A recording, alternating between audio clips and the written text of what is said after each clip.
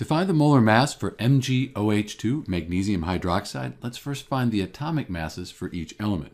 For magnesium, we have 24.31, oxygen is 16.00, and hydrogen is 1.01.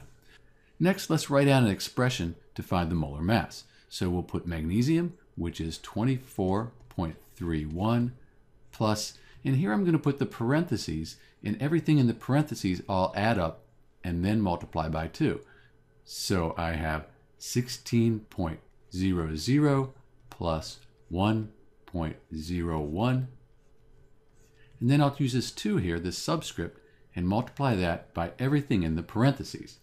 When I do that, I end up with 24.31 plus 17.01, which I'll then multiply by 2.